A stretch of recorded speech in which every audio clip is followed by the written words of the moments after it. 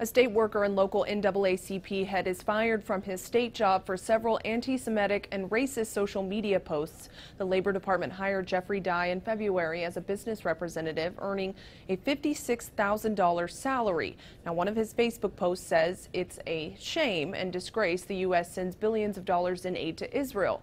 He also accused the former state school development authority of, quote, hiring all Latino family members and friends and excluding black people. Katie Johnston for CBS Philly.